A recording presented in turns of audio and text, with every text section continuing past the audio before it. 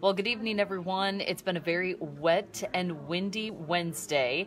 I'm going to show you a look at how much rain we received, as well as those peak wind gusts, which were exceeding over 100 miles per hour in some parts of the Sierra, where there's been actually lots of rain, not so much in the way of snow hitting the Sierra for today. This was an atmospheric river category 4, which means there's hazardous conditions that will be associated as this system starts to move its way through the region.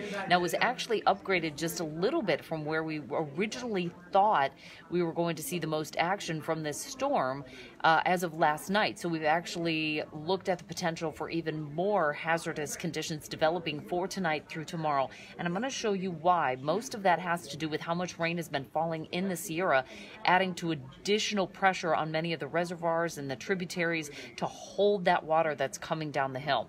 Okay, so we're going to get right to it because we're getting a look in the action, but it's not going to last for too long. Okay, here we are with our radar, and I'm going to expand this just a little bit here so we can get a better picture of what we're looking at. There we go.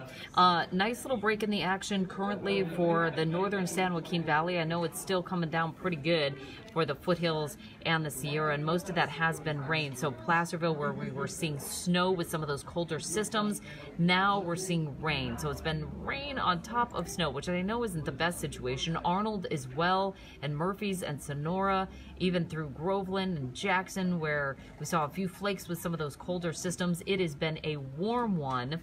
And here's the reason why. We've got this big, deep moisture tap coming in well to the south of us, feeding that low. So the low kind of gets that instability going, as well as that rotation that we need to kind of draw in that moisture. And that really helps to get a lot of rainfall coming in a short period of time. Tony wondering how we're doing at Oroville. We're doing fine. Plenty of capacity in the reservoirs. So that's the good news on that. But there's so much more on the way, and that's why I wanted to highlight some of the situations that we're going to be looking at.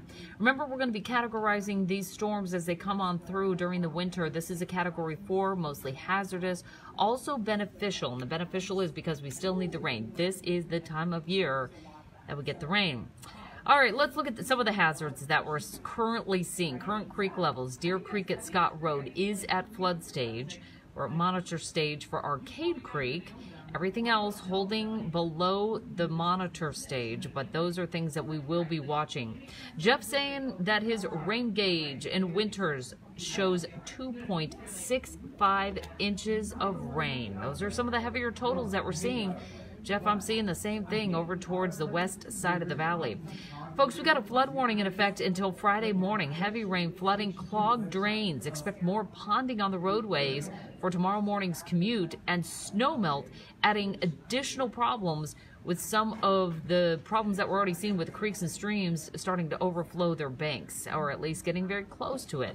All right, so our flood watch is going to continue through Thursday evening.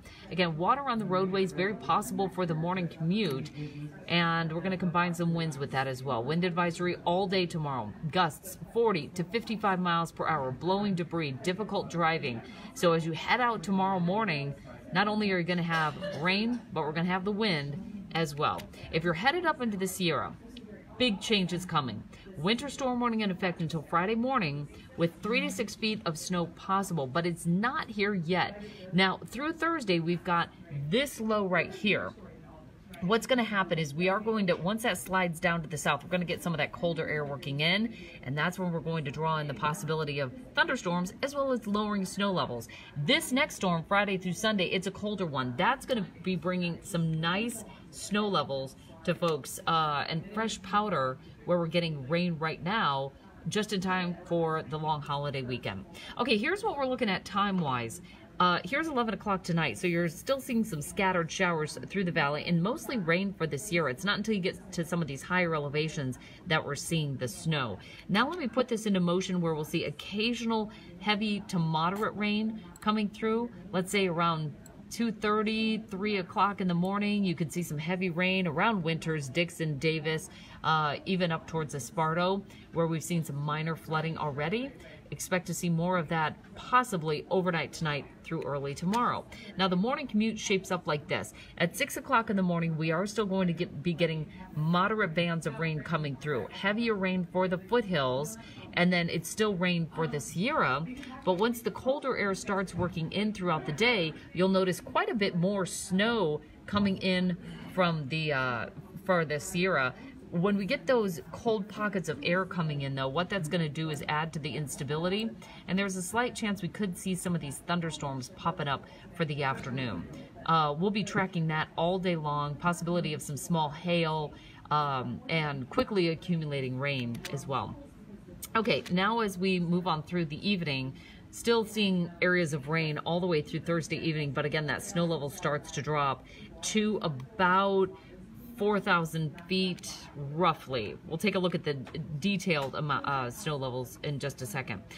Again, today what we had was a deep moisture tap, lots of warm air coming into that low, and our snow levels were running pretty high. Temperatures are 10 to 15 degrees warmer right now than we were yesterday at this time.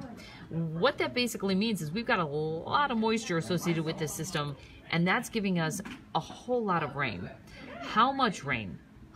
Just since midnight, we've had close to 2 inches for Marysville, Auburn, 1.5 inches, Sacramento, closing in on 1.7 inches of rain, as well as Fairfield. I know Stockton and Modesto, we didn't get quite as much, but we still have more in store.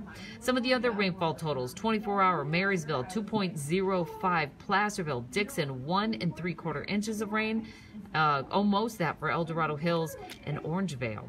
We've got more rain coming in tonight through tomorrow, about 1/2 inch to 1 inch of additional rain from what we've already seen, and the winds will be picking up. Right now, they're at about 10 to 20 miles per hour, but what we're expecting is peak wind gusts similar to today at 30 to 40 miles per hour. Placerville with a 46 mile per hour peak wind gust. Squaw Summit, though, 127 mile per hour peak wind gusts for today. Alpine Meadows, 122, Mammoth, 120, Incline Village and South Lake Tahoe closer to about a 55 mile per hour peak wind gust. Here's what we have for tomorrow. Winds for the morning commute, 25 to 30 miles per hour. Those are sustained winds. Those don't even account for the gusts that we'll see, which will be closer to about 40 to 55 miles per hour. We will start to see those winds a little bit lighter by the late afternoon and evening, but again, this is going to be a system to watch. Now let's talk about snow. In the past 24 hours, only about 4 to 6 inches of snow. Not a whole lot. That's a pretty light accumulation, actually, from what we've been seeing. Watch how quickly those totals start to go up tomorrow afternoon, all because of these dropping snow levels. Like I said, tomorrow afternoon down to about 4,000 feet, eventually getting down to about 2,500 feet, because here's why. This is just storm system number 1. As the second one starts to come in, that's the colder one. So by Friday afternoon, those snow levels are dropping. Let's say you have holiday plans. You're headed up to the Sierra Friday afternoon for the President's Day weekend. It's going to be messy. Flat out going to be messy up in the Sierra, driving up there Friday and Saturday. Now Sunday is a little bit better day if you want to hit some of that fresh powder, but it's still going to be tricky in the morning hours when most of you want to be hitting the slopes. It's during the afternoon, late afternoon, even the evening, that we start to see things lighten up just a little bit. I will say that the totals coming in Friday, Saturday, and Sunday look to be a little bit less impressive than what we had been seeing with last weekend's storm. For those of you that are saying, wow, this has just been brutally wet, rainy, snowy, the long-range outlook is for drier conditions in Northern California. Southern California, though, looks like it's going to stay on the wetter side. However, temperatures are going to stay well below average. So we're not going to see a huge warm-up coming into the long-range forecast. If we take a look at that with our 10-day planner, you're going to see that. Yes, we will be getting warmer, but we're still going to be below average. Average highs this time of year are in the low 60s, and we'll be below that, even with the sunshine, a little bit below that. So again, for your Valentine's Day forecast, a chance of thunderstorms there for the valley, and it is going to be wet with more showers coming into the outlook because we just have this big moisture tap that just wants to continue to feed us with a lot of rain for tomorrow, especially for the morning commute. It's going to be slick, it's going to be windy, and we're going to find some ponding on the roadways as well. So getting back to some of your questions, just checking in. Christine wondering if it's going to be as windy as last night. It is, but mostly towards the very early morning hours. That's when we're really going to see those winds starting to get very gusty. Let's see. I think I've been answering most of these questions here. Just want to refresh this because sometimes it doesn't get me all the latest questions that people have. The biggest thing I wanted to let you know about is what the morning commute is going to be looking like. And you can see periods of moderate to heavy rain coming in about 6:30, a big band of rain coming in right along I-80 and just to the north of it. At 7 a.m., heavy rain, so that means if you're headed out on that early morning commute, you're going to find probably some standing water on the roadways. By 8 o'clock, it's just lighter showers, but you will find some isolated pockets of some heavier rain. And again, we still have that wind that we're going to have to be dealing with, not to mention already the standing water that they've been trying to clear out for today, but it was just so much of it that it's been having a hard time. Officials and just workers have been, for lack of a better term, having a hard time just clearing out the storm drains, etc. Craig saying that in Jamestown, 43-mile-per-hour peak wind gust last night. And that's exactly what we're going to be seeing again as the deeper part of the system starts to finally wrap its way through Northern California, with our wind advisory in place for tomorrow. 40 to 55-mile-per-hour peak wind gusts, blowing debris, difficult driving. It's just going to be one of those mornings and afternoons that, trying to use an umbrella, probably not advised because it's going to turn inside out. So as far as your rain gear, just have a good jacket ready to go, and probably going to be getting a little bit wet. And even after we get done with tomorrow's system, we still have that Friday through Sunday storm that's gearing up right now in the Gulf of Alaska. It'll be a colder one. Snow levels will be lower. Not quite as much snow as we saw with the last one to come through that dropped a lot of snow at lower elevations. But, those of you that were getting rain today, say Pollock Pines, even into Forest Hill, likely going to see some snow with that Friday through Sunday one. So yeah, that flood warning, that is going to continue. We've got a few creeks and streams that have been overflowing their banks right now, and that's the situation that we're going to be watching at least for the next couple of days, because as that water starts to move its way down the hill, that's what becomes a bit of a problem, because we will have a lot of impacts with all the tributaries trying to keep up with everything that's coming down our way. Gravity just takes over, right? So let me see. Yeah, I think we've pretty much covered most of everything that I wanted to go over. And Jeff asking what happened. It started raining last night, stopped raining this morning. My weather app says 1 hour of rain at 4 a.m. and that's it. Disappointed in Modesto. I know Modesto did not get much at all. We kind of knew that Modesto wasn't going to get that much, but just really hugged its way north of the San Joaquin Valley. So even Stockton got better rainfall than Modesto.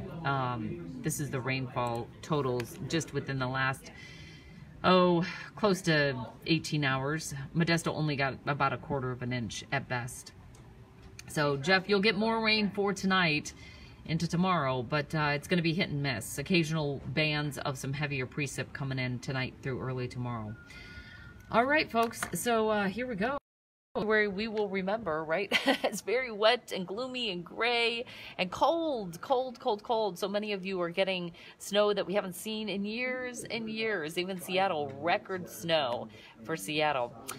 We will continue to keep you posted. Of course, we'll be live on the LNT at 11 p.m. tonight with the latest on all the weather modeling that comes in. Let's see. Sorry, just turned in. Olivehurst tomorrow. Lori, on and off, moderate to heavy rain. Even in Olivehurst, we'll have gusty winds in the morning for the commute. 40 to 55 mile per hour peak wind gusts for the morning commute tomorrow and until about noontime. So, all right, everyone. Thank you for your questions. Thank you for tuning in, and I hope you stay dry, cozy, and warm tonight. And we'll see you on the LNT. If not, see you tomorrow. I get it. Maybe you're in bed early. So join us for the morning blend. LNT 5, 6, and 11. We're always here, always on. All right. Have a good one.